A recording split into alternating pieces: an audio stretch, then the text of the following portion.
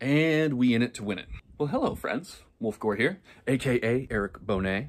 And coming at you from the cabin, I've got an old goth shirt on. I always wear the same, like, 3 shirts in these vlogs, and I was like, man, I need to get some new outfits together. And, like, I got hella clothes, I just don't wear most of them. So I was like, let's try this on with some white shorts and do a little black on white, and I'm actually very happy with it. But anyways, I am back, and I also wore this shirt, so I could show you this. I don't know why I'm changing the lighting. I already found the good lighting. This is my new tattoo. Let's keep the old nippy nip out of the shot. Isn't that cool? It says Wolfpack backwards. It does not say Wolfgore, to be clear. I did not get my own handle tattooed on me. It says Wolfpack, and the Wolfpack is just my boys. It's a group of us. 4 of us got tattooed, but there are more of us in the group. But 4 of us did, and it was really, really good. That was for the wedding that just went down. Gosh, almost a month ago now, actually. That's crazy how fast time flies. But yeah, things have actually settled down since the last vlog, which I'm very happy to report. Maybe not globally, but in my life at least, things have relaxed, and I've taken on some positive new habits that are making my life even better. But the wedding is over. It's been almost a month now, which is crazy. It feels like it just happened yesterday. And the family dramas that I was alluding to in the last vlog have been, I wouldn't say concluded, but they are improving. They're moving in the right direction. Things are good, and that's all I'll say about that to protect people's privacy. But things are really good with the book. I am on chapter 56 right now, and that is about 85 to 90% of the way through. I think we're probably around 260 plus pages in the Google document. I wish I would have actually looked at some of the mathy numbers where I'm at. I'm just going off memory right now. But yeah, we're doing really good. We're probably around approaching 150,000 words, maybe 135,000, something like that. So the book is big, but it's almost done. It's going to be right around 150,000, maybe a little more. And I am super happy with that length. I think it's awesome. I love the way it's shaping up. I still have a lot of work to do, go back to the beginning and fix up like parts 1 and 2 because I was just learning how to write. But with the skills that I have now, like, I love writing. It is so much fun. And like, the pages are actually coming out pretty good first try now. Like, I don't need to go over them 3 or 4 times to get them to a point where I'm happy. It's like, that's decent writing. Like, that's pretty enjoyable to read. And I just wrote it, and I'm just having a fucking blast. The characters are all developing so well. We've had some really cool action scenes that just kind of break away from like the overall kind of positive, fun, lighthearted vibe of the book, and just really get into just some like badass, intense combat stuff. And it's so fun to write. It's super fun to read. I just had a wonderful time writing those sections. I had the most amazing day, like the climactic ultimate battle at the end of the book, that, you know, it's not like plot defining, but it's a big battle to kick off book 1 with a bang. It is the crescendo of book 1. And I wrote 10 Google document pages in one sitting while writing that because I was having so much fun. And to give you context, in like paperback pages, that's about 25. It was a long day of writing, but I didn't want to stop. I was sincerely having so much fun. I wrote 2.5 chapters in one fucking sitting. I love writing combat, and I also love writing romance. I just, like, there's been flirty, fun, like, stuff throughout the book, but nothing with, like, any meat to it, you know? Well, we got some meat, and it was super, super fun to write. Like, oh my gosh, I just felt like the whole time, like, oh, this is so fun. Like, because I loved those scenes in books growing up. Like in Harry Potter in particular, like I always remembered the scenes with like Cho Chang, where, you know, Harry's like flirting with her and like asking her to the Yule Ball, and like they had all these scenes where like stuff happens. I think there was one where they even kiss and stuff, and I remember just being like, oh my God, he's gonna kiss her, and just going nuts over those scenes when I was growing up. Like, I love that. And in other books too, like the Harry Potter are the most memorable because I read them the most. But, you know, in every like coming of age story, there's always like the girl, or sometimes more than one, that like the young guy is flirting with, at least in the books that I read, and finally like gets together with, and sometimes they don't, and it's heartbreaking. But I always loved the romance stuff in a good coming of age story. I'm sure it's not for everybody, but it's always been for me. And getting to write those scenes myself for a young, deserving gentleman like William Witchbane has been such an honor. And that probably sounds like a weird thing to say, but it's like, I just know that like I've been spending the past 5.5 months thinking about these characters constantly and watching them develop. And it honestly kind of feels like I know them in a way. Like, it doesn't feel like they know me, but it feels like I know them. And it's a very personal and intimate relationship. It almost, I want to say it feels like I had kids, but I don't have kids, so I'm sure that's not what it actually feels like. But it, you know, maybe just give me a little bit, like, I made them, you know? And they're very, very special to me. And it's been such a good time to write this book, and I can't wait to write book 2. I know how book 1 is going to end. I know how book 2 is going to start. I know probably the first third of book 2. I don't know exactly where the plot is going. I know where the long-term plot is going, but the smaller arc that is book 2 in its entirety or in itself, I don't know exactly yet, but I can't wait to find out, you know? I can't wait to find out for all of them. This has been such a cool process. I love writing. I really hope I can get this thing published and do this full time soon, because I really, really want to. Related to writing stuff, waking up at 5 a.m. is a thing in my life now. Yep, you told me about that. Well, one of you did. My best bud has been on my butt to start trying to wake up at 5 a.m. because I guess he likes it. He thinks it's just the bee's knees, just the way to live your life. And I've been like, that sounds fucking terrible. Like, when my alarm goes off at 5 a.m., I feel like a ghoul. I'm like, no, I'll be up in a few hours. Shut off the light. But yeah, I've always hated waking up early. I am very, very, very much, if left to my own devices, a night owl. I will stay up till 2, 3, 4 in the morning every night, sleep until God knows when. This is not like my thing, and it never has been. But I'm like, I told him I would try it, and it's like I'm trying to do like harder, better things to make myself a better author, just to like make this thing happen, because I really want it to happen. And I was like, I gotta at least try it. I gotta, you know, I trust the man. Let's give it a try. So, boom, set my alarm for 5 a.m. Boom, I'm up. I'm out of bed. I don't hang out in bed. I don't sit around grumbling. Like, maybe for like 15 seconds on the first day, it was kind of like, oh, fuck, am I really doing this? And then I got up, and as soon as I got up, the tiredness went away. As soon as I stopped moving, oh, it was right there. It was like right on top of me. But as long as I was doing stuff, it was like, okay, I'm good. I can do this. Climb downstairs, get the coffee going, you know, moving around, doing some stretches. Started doing jumping jacks this week. It's even better. I'm going to stop shaking the camera around now. You know what jumping jacks look like, I think, maybe. Anyways, and you know what I found? You know what I found? I found that once that coffee got into my system, about 15 minutes after getting up, I wasn't tired anymore. I could even sit down without being tired. Apparently, coffee does actually work. Who knew? So I've been doing that every weekday since. I'm using the weekends as a chance to sleep in and catch up, and it's very weird to be at a point in my life where sleeping until 8 o'clock in the morning is sleeping in. It's like, am I a boomer? Like, what happened? But what I will say is that this is the way to live. Whilst I do have to deal with tiredness in small doses, and now on Friday, I can feel it catching up with me, and I know I need to sleep in tomorrow. Like, I can tell my eyes are a little dark. But other than that, you know, the majority of the week, it's been a very comfortable, relatively easy to do process. And what it has brought to my life, oh my God, like, writing has been a freaking dream in the mornings. It is dead quiet. I have all of my energy left, none of it burned up on work. I'm not in a bad mood. There's nothing on my mind. There are no songs stuck in my head. There is nothing distracting me, because it is the first thing that I'm doing in the morning, with obvious exceptions, like, you know, making a cup of coffee, jumping jacks. But it's like I sit down and I have all of my resources available. It is the best hours of my day, because I haven't used up any of my daily resources yet. It's like my stamina bar is still 100% full. And then the coffee buzz kicks in, and it pushes my stamina bar up like 20%. I'm like right there, just in a great spot. And I never really realized that I'm never using the first caffeine buzz of the day for any kind of potential. Like, it doesn't usually even kick in until I'm driving to work.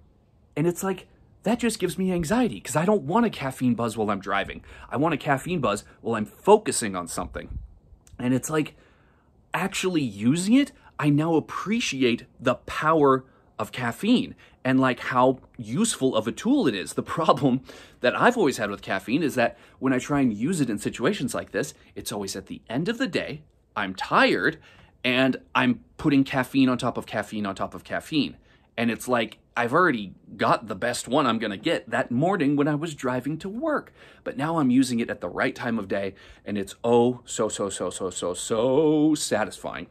And also, I'm gonna be trying to sell you on this for a while because this has literally been like the best thing ever. Waking up early, it solves a problem that I was having, which is it puts a barrier between my passion and my free time. And what I was doing is going to work, and I would come home and I would have to choose between following my passion or playing video games. And I'm already exhausted and in a bad mood at this point. And the things would play tug of war with each other. They wouldn't play nice because my heart's going in one direction, my brain's going in the other, or whatever. You know, you get what I'm trying to say.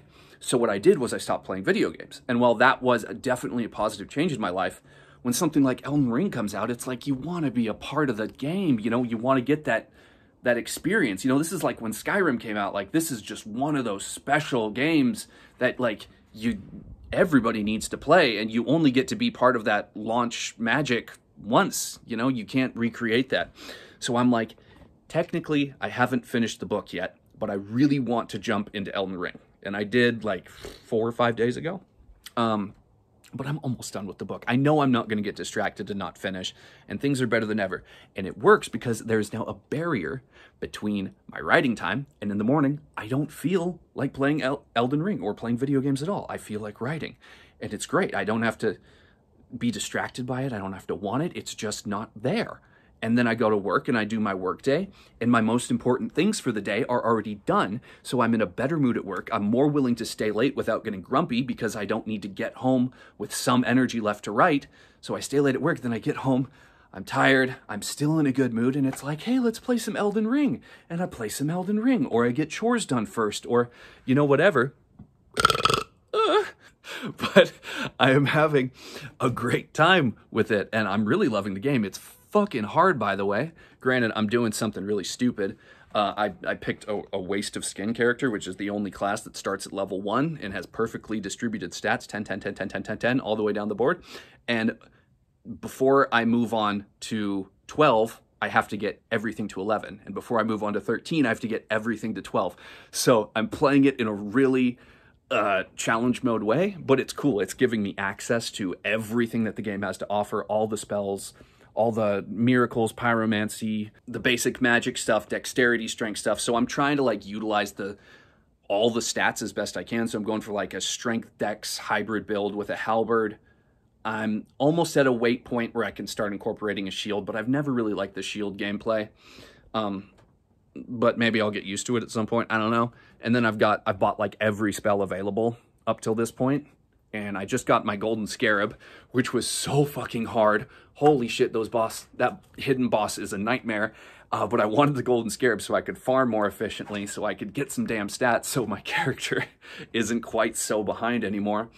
Yeah, sorry I don't have any Elden Ring footage, but that game is amazing. Everybody needs to play it. And being able to play it, but not having it be a distraction to my passion, is coming back to the point. Perfect. It's exactly what I want. I want to be able to enjoy myself, and I want to be able to follow my passion, and I don't want those two things to clash with each other.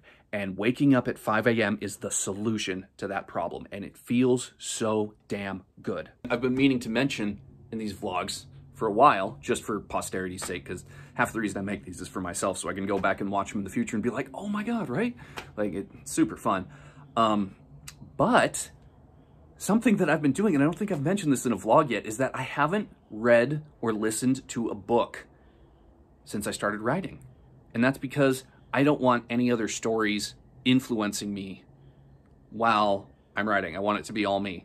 And I can't stop, you know, getting inspiration from books that I've already read. Obviously, that's just c'est la vie. But, you know, and every author gets inspiration from other authors. It's just part of how the industry works. But yeah, I haven't read a book in like 6 months. and I am so close to finishing. We've got less than a month left of writing at the pace that I'm going, definitely. Maybe 2 to 3 weeks, tentatively speaking. It depends on how the weekends go, even though my weekends are getting a little bit fuller. That's okay if it takes a week longer. You know, that's fine. The point is, I'm almost done and I can finally read a book. Do you know how hard it's been to start writing your first book ever and discover that it's your passion and it's what you want to do every moment for the rest of your life and not let yourself read any books? It's been super hard, but I think it was the right call because I know that when I dig into a book, my brain is going to start connecting with the various elements of that book and be like, oh, I want to include that. But by not doing that, I think it's probably changed the vibe of the book, and it was worth it. It's been worth it. I don't know. I don't want to do it again. I don't want to do it for book 2. I might. I don't know. I don't know if I can. I miss reading so much. All I want to do is just shove audiobooks all over my face and just like chew on them and just snort a line of book. Just grind it up and snort it. But yeah, on my list is H.P. Lovecraft. I want to know what is the deal with H.P. Lovecraft. Like, I think Cthulhu is cool. I think everything that I've experienced that I've heard, oh, H.P. Lovecraft clearly inspired this thing, like Bloodborne. I always love those things. Like, I love, I guess, whatever his vibe was. So I want to read the man himself, and I bought an H.P. Lovecraft compilation book. So I'm going to check that out, and that'll be good, I'm hoping. We'll see. I've also got Game of Thrones on the list. I have the audiobooks downloaded, and I've been wanting to read those for a long time, but we'll see. They didn't capture me the first time I tried, but I think I'll be able to appreciate them better now after having read a book. Read a book? I've read a couple books. Written a book. I think I'll be able to appreciate them better now after I have written a couple books. And then the one other thing, who was that? Oh, and I would also like to read some Stephen King. If you have any suggestions on Stephen King in particular, please let me know down below.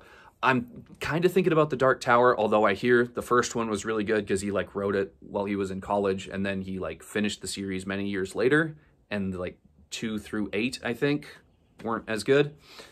But let me know if that's true or not, because I would love to know, like, what's the King about? Like, what's his writing style? I love the movies made about his stories, like It, so good. And other ones too, but Misery was really good. The Shining, super good. But yeah, if you have any Stephen King book suggestions, please leave them below. I would love to check it out and learn from your knowledge banks.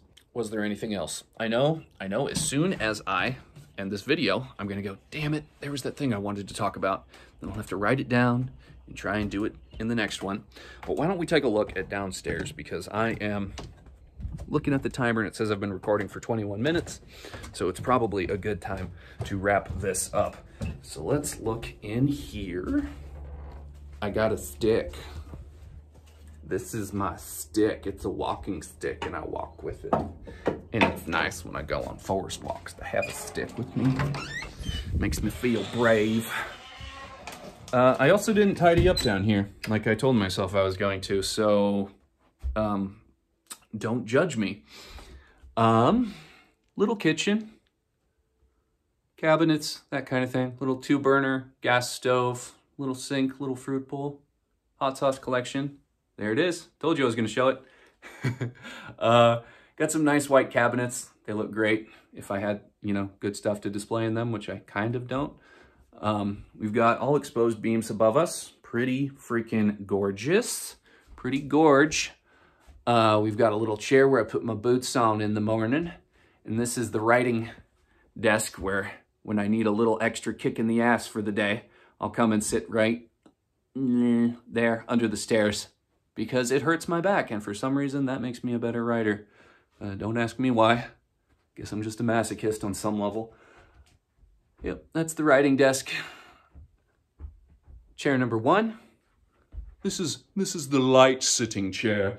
You know, just for a bit of light sitting, not when you're trying to sit heavily. It's a recliner. It's got a footrest that I'm not going to turn the camera around to show you. That's chair number one. The upholstery is a little old because it is like a vintage chair, but I'd like to get the upholstery redone with like something nice one day. This is the big old squishy boy. This is the only one I actually paid for. And I don't know if it's my favorite. The one thing I like about it is that it has actual neck support. It's not as comfortable as it looks. It's not a great chair, but it's a decent chair. And this one I actually got for free as well, and it's pretty damn comfortable. It's a little bit firmer, and I'm not a young man anymore, so it's nice to have a firmer chair. I got this ottoman that I turned out to not need because all the chairs have footrests of their own. So I don't know what I'm gonna do with that other than use it for storage. That's some little chairs and a fan. This section hasn't been filled out yet. It's still just kind of just stuff right there. And I built this the other day. This is a DVD rack made with steel cables and little hooky-doos. Can I get close? Can you see that okay? Yeah, you know those little hook things? Yeah, well, I mounted like 4 of those in wood and then ran some steel cables between. So there's 4 steel cables, 3 that sit under the DVDs and 1 that sits in front of them. And then the back side of the DVDs rests against these beams. So I made a little bookshelf, and I'd like to start collecting paperback books. So if you're looking for something cool to send me, not that you would want to send me anything, I have a P.O. box. If you want to send me stuff, I love getting stuff, but paperback books would be a really cool thing that I would like to start collecting, so just putting that out there. But yeah, I made that. And then I've got my old wall tapestries that are now being used as kind of makeshift window curtains because I don't have like $300 to put nice window curtains all around this place right now. Oh, and I got a big ass TV, 65-inch curved screen. It's sitting on top of the old beer pong table with the souls of its many, many victims. Not the TV, the table. And yeah, it's nice. I got it, you know, used for cheap. So normally I wouldn't treat myself to something like that. But when you can get it used and cheap, it's like, hey, if I ever need the money, I can at least get my monies back or flip it for a little bit more. So that's nice. And, oh, I also got this radio thing. This is cool, except it's not. You see this radio? Yeah, cool. Like vintage, I don't know, vintage 70s maybe? Or at least it tried to be. But it's pretty cool. It hooks up to Bluetooth really well, and it's got a good speaker. But this like plastic piece, you probably can't see it very well, but it like bubbled outwards. So now it's not like smooth, it's like whoop. And it's like, oh, I don't want to send it back to Amazon and get a new one. Like I'm way too lazy for that shit. Like I got a lot going on, but I think I'm just gonna live with it. But anyways, it was cool. It's a little bit less cool now. But anyways, yeah, that's the downstairs tour. I have been recording for a really long time, so I'm going to call it a day. I love you guys. A beard heart. Thank you so much for watching. Next time we record one of these, there's probably going to be a finished book in my computer. Probably not in my hand because turning it into a physical object is going to require a lot of steps and costs and effort. Anyways, I love you. I'll see you next time. Bye!